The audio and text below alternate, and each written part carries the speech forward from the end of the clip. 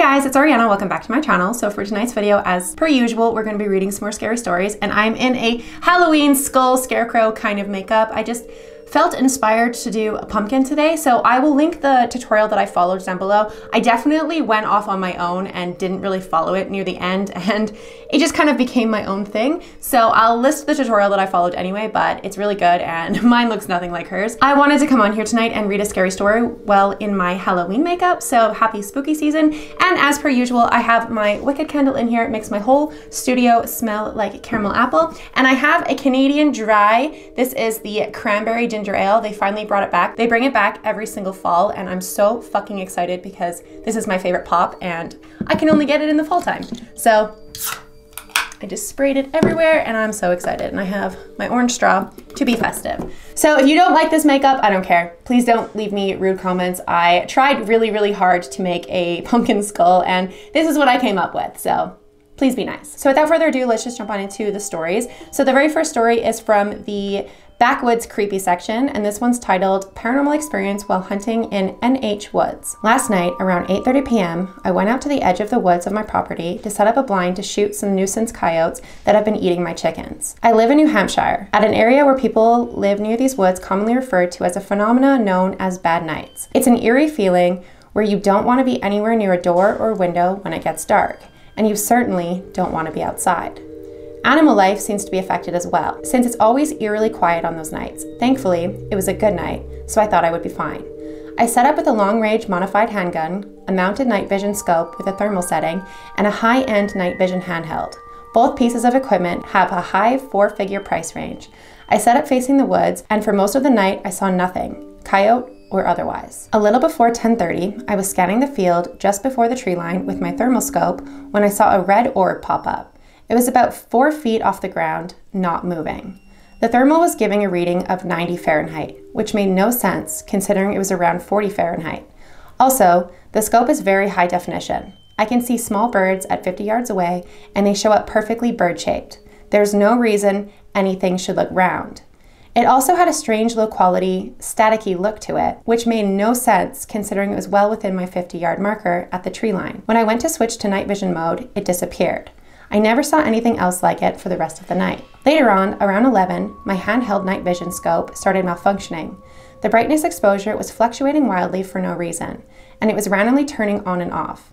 I chalked it up to the battery being dead or dying, and I stopped using it. But this afternoon, when I started to get my equipment ready again, it was working perfectly normally. It's the same temperature again today, so it's not temperature related. The final weird thing was that at around midnight, right as I was packing up to head inside, after having no luck with the coyote problem, as my gun jammed and the animal ran off, I heard a voice laughing. It sounded echoey, and due to being on a hill and there being lots of trees, couldn't pinpoint where it was coming from.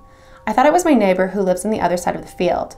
Note, the house was not in the direction I was firing towards, just so no one comes for me for gun safety. The house was 200 feet behind me and to the left. This morning, my neighbor was talking with me about how the hunt went, and I joked with her that she should know considering she laughed after I missed my shot. She was confused, and I said I heard laughing and assumed it was from her house. She said no one in the house was outside or even awake at that time of night. So what do y'all think? Forest ghost fucking with my equipment and laughing at me, or just equipment malfunctions? I'm going out again tonight and I'll try to record if anything like that happens again. And that's how the end of the story. So all of their equipment started malfunctioning and they heard someone laughing. Like, that's creepy. Like, that's not so much like a terrifying story as it's just like somebody in the woods like having equipment malfunction, but like the laughing, that's really, really weird. And I don't like that. And it kind of seems like the ghost was fucking with you and then making fun of you. So thank you so much to Marked by NYX for allowing me to read your story, and let's jump into the next one. So the next one is from the Spoopy Cjades section, and it's from the Reddit user Harper_Hutch, and this one is titled The Time My Friends and I Were Almost Kidnapped. Hi, this story happened 6 years ago when I would have been in 4th grade, so my memory isn't perfect to the event. I used to do dance at a pretty crappy dance studio. All the teachers were extremely unprofessional and they really didn't care about us. A few buildings down there was a quick stop where we used to go to walk in between classes to go and get snacks and drinks. The teachers knew, and so did the parents, which, thinking back now, that definitely wasn't safe for 11-year-olds. I had never gone there because I was anxious. 2 of my friends, who were 2 years younger than me, wanted to go, and so did my best friend. I was very unsure about going, but thankfully I went anyways. We got to the gas station and got our snacks and headed back to the dance studio. Before everyone else, I noticed that there was a man across the street yelling at us, telling us to come here. I'm a very fast thinker and always have been, so right away I told the 3 girls, why don't we race back? None of them noticed the guy until we started running. Right as we started running, the guy ran across an extremely busy street. We reached the door and I finally got a good look at the guy. He didn't look to be in good shape and was definitely on some sort of drug.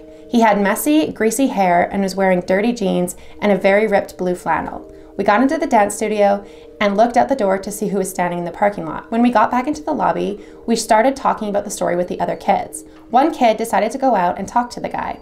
I don't remember exactly what he said, but we all settled down and didn't see him much as a threat. That was until he started walking to the door. He came inside the studio and all of us stood back. Someone said, "Who are you?"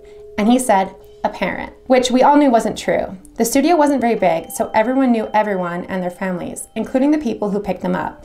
I got freaked out, so my friend and I ran back and got one of the teachers. She then yelled at him and told him to get out. The worst part is, when he ran out, there was a white van pulled over and picked him up. We all got yelled at. I mean, it wasn't very smart of us, but the teacher told us, and it has always been a rule that we were not allowed to go to the gas station, which was a lie. We would tell them that we were going and they were always okay with it. Long story short, we are dance studio man, let's never meet again. That's so fucking creepy. Like, that just gives me the fucking heebie-jeebies. I don't like that at all. Thank you so much for allowing me to read your story, and I'm so glad nothing actually happened to you guys, and you guys are all safe, but that's so fucking creepy. People are so fucking weird. I hate that. I hate that so much. So the next story that I want to read is from Normal-Kangaroo 1803, and this one's titled, Need Help. I guess I'll just jump straight into it. A while back, about a year or so, I learned of a creature that can change its looks to mimic other creatures. People, like their voice, looks, actions, etc. And shortly after, odd things started to happen around my home. Now I lived in this apartment for 3 years, and up to this point, I had never noticed anything supernatural happening. No levitating items, no spooky sounds, no pictures randomly falling off the walls, nothing. That all changed after a friend of mine told me his story. It started small at first. Some pictures that were hanging on nails would randomly fall, things would disappear and reappear in places I know I hadn't put them, and my dogs, who never bark, would freak out and start barking at random spaces that appeared empty. At first, I thought it was something to do with the upstairs neighbor, who was loud and would stomp their feet whenever they walked around the apartment. But it continued even after they moved out. This isn't even the worst of it, just the beginning of the horrors I've experienced. One day, I was showering. I looked up and noticed a female face staring at me. Some context here, I am married to a very beautiful woman who doesn't believe in any of what I'm telling you, even though she has experienced it herself. This woman looked identical to my wife, as in she could have been my wife's twin. As soon as I noticed her, she disappeared behind the shower curtain. Now, I just thought my wife was pulling a prank on me and was trying to scare me. She has a bad habit of doing so and knows that unless she jump scares me, I don't get scared easily. So I turn off the shower, open the curtain, and find no one in the bathroom. This is enough to set my alarms in my head, but being an idiot as I am, I ignored them. So I threw on a towel and began searching the apartment for her. Guess where I found her? If you guessed I didn't, then you would be correct. After searching the apartment and coming up empty, I decided to call my wife. She didn't pick up the first time, so I called again. This time, she picked up and told me she was at work. And I could even hear her boss in the background talking to other employees. This scared the shit out of me because her job is 30 minutes away from our apartment, and it had been less than 10 minutes since I had noticed the woman spying on me. I freaked out and was very concerned for mine and my wife's safety. I searched the apartment again, looking through every room, closet, cabinet, you name it. I searched there to make sure that there was no one hiding in our apartment. All the while, I'm telling my wife about what had happened. My wife, bless her heart, came to 2 conclusions. One was that I had someone over and was cheating on her, to which I asked her, why would I tell you any of this if that was the case? We don't talk to our neighbors, so they aren't going to be like, ah, yeah, the other day I saw some girl leaving your apartment, and she dropped that one, but is stuck with the second one. That being that there was a ghost in our apartment, and she just wants to see some D.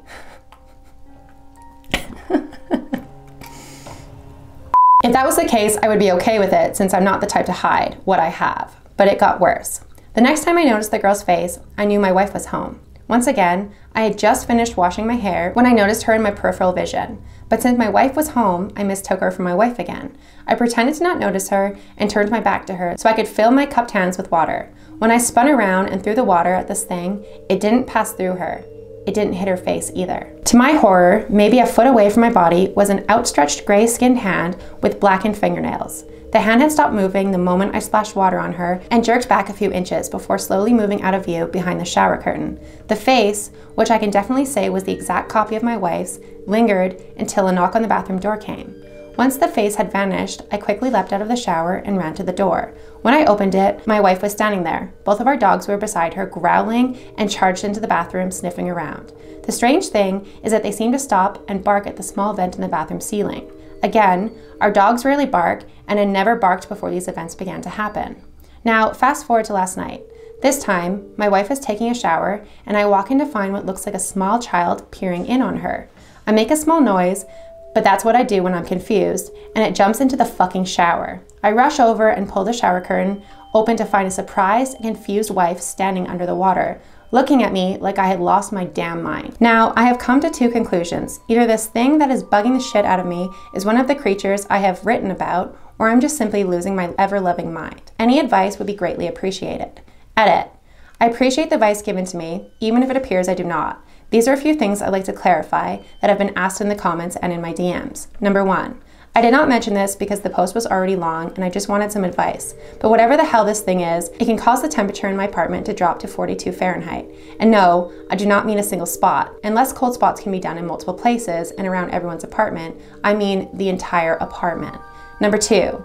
Yes, whatever it does seem to follow me and sometimes turn my car into a freezer in the middle of summer, seconds after I enter it. Number 3. No, I do not use medication, nor do I mess with any magical stuff. Number 4. No, I did not use a Ouija board. I find the thought of trying to contact the dead to be foolish. Number 5. I do not have any mental illness. That was one thing I had checked out months ago when things started getting really bad. The line, or am I losing my ever-loving mind, was just me trying to make light of the situation, because that's how I deal with shit that scares me. Number 6. I have talked to a priest. Even though I'm an atheist and they cannot come out and bless the apartment without being allowed to enter other apartments, presumably so, they can find the source of it. And I'm not on good terms with my neighbors to ask them to allow a priest into their apartment, so that whatever is happening in my apartment will stop. Number 7. I don't know why, but almost everyone thinks I saw a face in the vent, even though I never mentioned that. I only said my dogs, who are really quiet animals, were suddenly barking at the vent and my ceiling. I didn't see shit in the vent. So thank you so much for allowing me to read your story. That's really fucking creepy. I don't know what I would do. It just sounds like you have something haunting your apartment. Like, that's terrifying. I have no fucking idea. But seeing something like out of your shower with like an outstretched arm reaching to you and then you splash water on it and it like pulled back, that's terrifying. I don't like that at all. Like, that's awful. No, thank you. So thank you so much for allowing me to read your story. That was really fucking creepy, and no fucking thank you. And the next story that I want to read is from the no sleep section. So one of the YouTubers that I really like watching her videos, her name is Cjades. She actually is the Reddit like owner of the Spoopy Cjades section that I read from a lot of the time. Actually read this one on her channel. So if you've already heard this story, I apologize, but it's in the no sleep section. And the Reddit author reached out and told me I was allowed to read more of their stories. So I really wanted to read this one because it's really fucking creepy. This is from the _Planchy_man, and this one is titled, "We were stalked by a catacomb dweller in Paris." A few summers ago, I had the opportunity to study abroad in France. To say this was an amazing experience would be an understatement. I absolutely loved it. For this trip, myself and 10 other students from my university, including our company professor, would spend the month of June in Tallahouse. I don't know how to say that word, I'm sorry. But before our class started, we would spend 4 days in Paris, exploring and having fun. I don't speak a lick of French going into this trip, but by the end, I would have learned quite a lot. This was because I never missed an opportunity to talk to someone. You'd be surprised by how much you learn a language by simply trying to speak to people in that language. I met so many people and had so many unique experiences because of this. We all did. However, there are times when someone you come across might be a little too eager to make friends. There are times when you have to know where to draw the boundaries. Our last night in Paris was one of those times, and thinking back on it, we were lucky, because things could have gone so much worse. After arriving in Charles de Gaulle Airport and getting settled into our hotel, we set out to explore the city. Over the course of those 4 days, we saw, I cannot say this word, I'm so sorry, it's a French word, I'll post it on the screen here. The Louvre, the Eiffel Tower, and Champ de Mars, Notre Dame from a distance, and this was right after the fire. And of course, enjoyed the amazing food that the city had to offer. We had more gelato and macaroons than I could count. It was a great time. However, I had also wanted to take a tour of the Paris catacombs. Unfortunately, time was a concern, and I didn't want to be out in the city alone without cell service to communicate with the others. On our last day after dinner, some of our group decided to turn in for the night to prepare for tomorrow's morning train ride south to Toulouse. 6 of us, including myself, we'll call the others Natalie, Dan, Ari, Mara, and Oscar, felt the night was still young. Besides me, everyone was under 21, and since France's drinking age is 18, they wanted to make the most of it. Overall, we wanted to enjoy Paris as long as we could. Besides, we could just sleep on the train tomorrow. We headed off, hopping from bar to bar until around 10 p.m. when we found one the girls liked. It was on a small, narrow stone brick road lined with small other restaurants and bars. Their outdoor seating area filled with people. Inside, we found ourselves a round table and got drinks. I didn't realize it at the time, but one of the girls, Natalie, had been dropping hints on me the entire trip, and through my complete obliviousness, I had inadvertently rejected her and made her upset. As callous as it sounds, I wasn't really that concerned. I was having the time of my life. While I was waiting for my beer at the bar, a tall boy who looked roughly our age came up to me. He had curly brown hair and thick stubble. "Are you American?" he asked. "Yeah," I said, chuckling. "How'd you know?" "Come on, my friend," he replied in a matter-of-fact kind of tone. "The way you look, the way you are here with your friends all acting over there, it's very obvious. Everyone here can tell." I laughed, slightly embarrassed, and we started up a friendly conversation. I found out that he was a student at Paris-Sorbonne University and worked at the metro during the summer. At least that's what he had said. After a few minutes, we had become friendly enough that I invited him to our table. He seemed very excited to meet everyone. Introducing himself as Hugo, he was an instant hit, especially with all 3 of the girls in our group, who seemed immediately drawn to him. He was simply magnetic in the way he spoke and carried himself.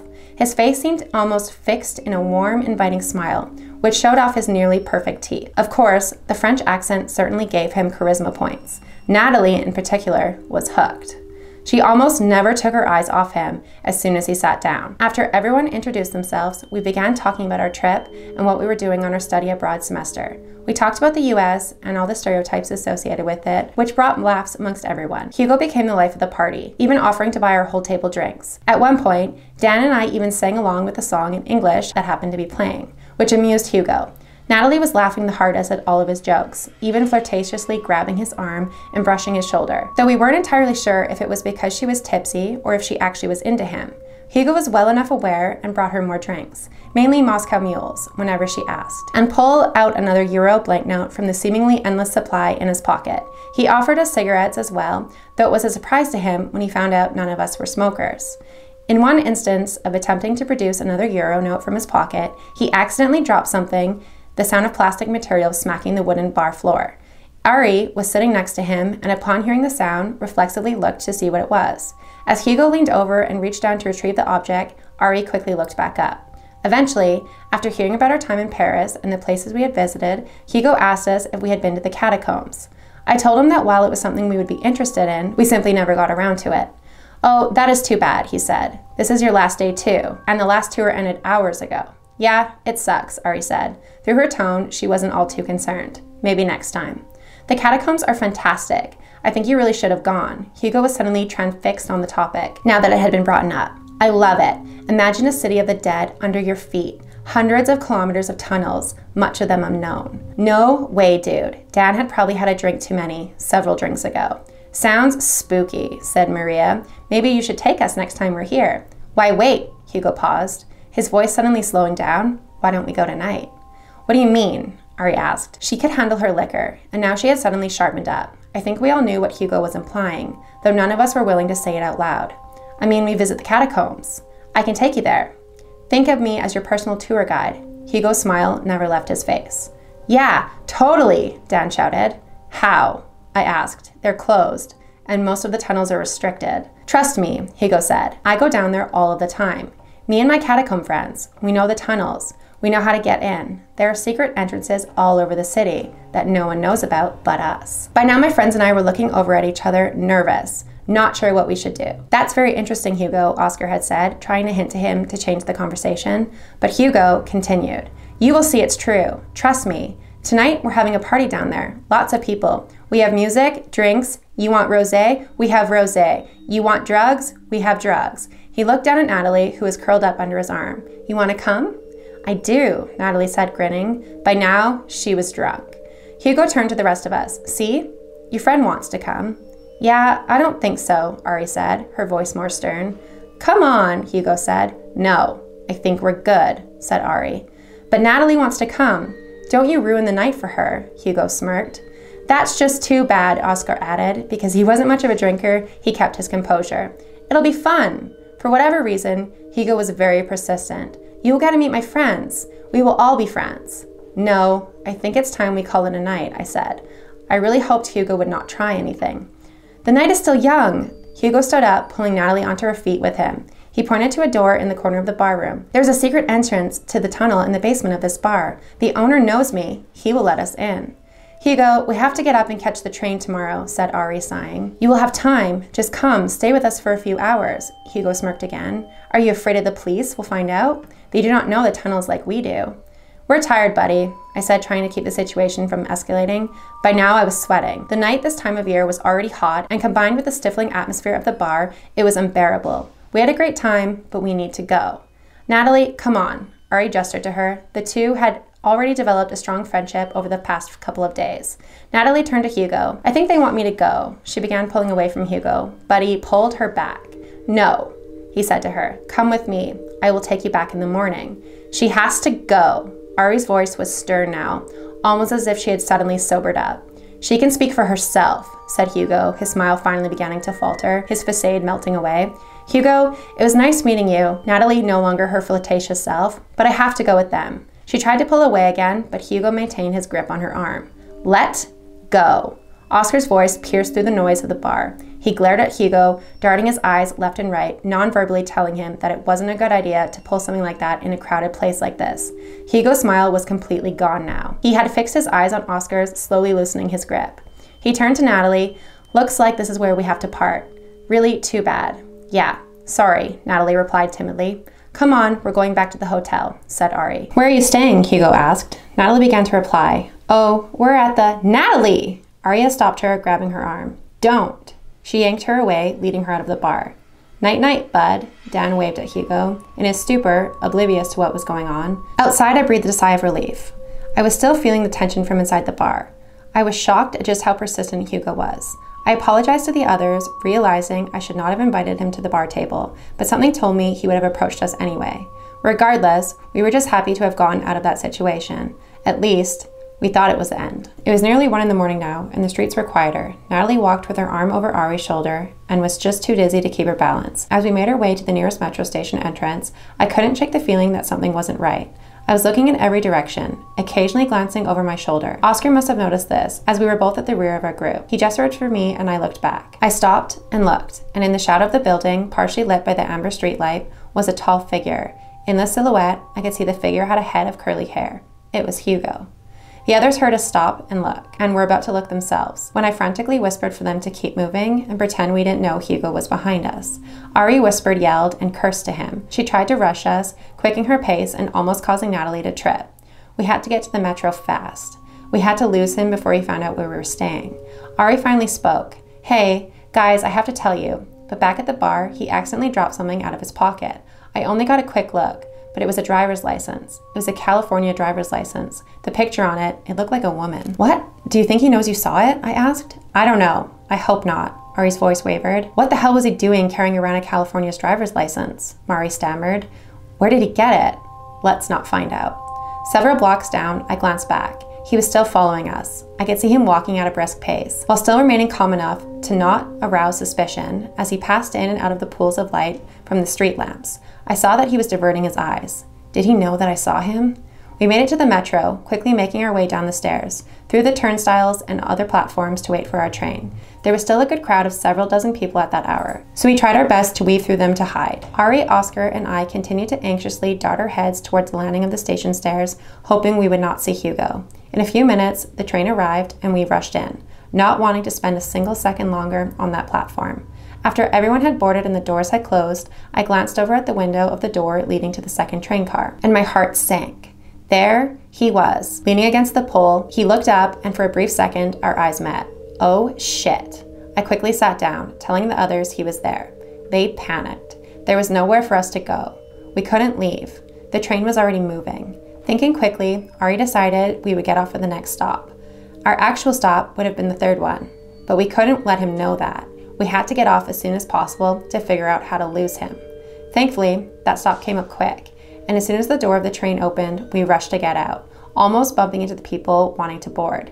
Briskly leaving the platform, we all could no longer resist looking over our shoulders, and when we did, sure enough, Hugo was there. He had gotten off as well, and was speed walking our way. Ditching the subtle act, he had now fixed his glare on us, eyes peeled wide open. We rushed through the turnstiles, desperate to put as much distance between him and us as possible. Rounding a corner, we were relieved to finally see a police officer standing nearby. However, he wasn't just a normal officer. He was a member of the Gendarmerie, more aligned with the military rather than civilian law enforcement. We called out to him, and instantly he turned to look in our direction. However, he only paid attention to us for a split second before his eyes immediately darted to Hugo, who had nearly closed in. The officer broke out into a sprint, yelling, "Police!" Hugo hissed through his teeth as he immediately turned and ran. We didn't have any time to process what had happened, because as soon as the officer had run past us, more officers, all of them, rushed into the metro. Some continued ahead to aid the first officer to pursuit of Hugo, while the rest, which were a team of GIGN, operated clad in body armor and clearing rifles, gathered around an inlet in the wall. The first officer had been standing outside of that inlet, and now we could see it held what looked like a service entrance of some kind. The GIGN officers stacked up, carefully testing the handle. When they saw it was unlocked, one man slowly cracked the door open, checked inside with his rifle at high ready, and made his way in. The others followed suit. We realized that the door must have been to one of the secret entrances Hugo was talking about. Not wanting to stick around and feeling it safe to return to the platform, we took the train back to our station and returned to the hotel. The next morning, as we headed off to the train, Natalie took one final look at our hotel and let out a gasp that sounded like she had stopped breathing. There, spray painted on the front, was a message reading, "I will miss you." Oh my God, that's so fucking creepy. So thank you so much to, oh my God, I have to scroll a lot. The _Planchy_man, that's absolutely terrifying. I don't know if that's a true story or not, but that is absolutely fucking terrifying. And that was so well written and it was so captivating and I could see everything in my head and that was just terrifying. This is where I'm going to end the video tonight because my house is just a little bit too loud to continue filming and my camera is giving me the heat warning right now, telling me that it is overheating because I film in 4K. So that's all the stories I'm gonna read tonight. I will read more of my DMs and my emails in the next couple of videos. I know I said in the last couple of videos I was gonna do that, but I had a lot of Reddit stories to go through, so I just wanted to get through some of those first. I hope you guys enjoyed tonight's spooky stories. I know they weren't all paranormal. Some of them were Let's Not Meet stories, and some of them were just like crazy catacomb para stories, but I really like the author of that story, so I wanted to read it. So thank you so much for watching this video. If you guys did enjoy this video, please make sure to give it a big thumbs up. Don't forget to hit the subscribe button down below for more content like this, and I will see you guys at the next video. Bye.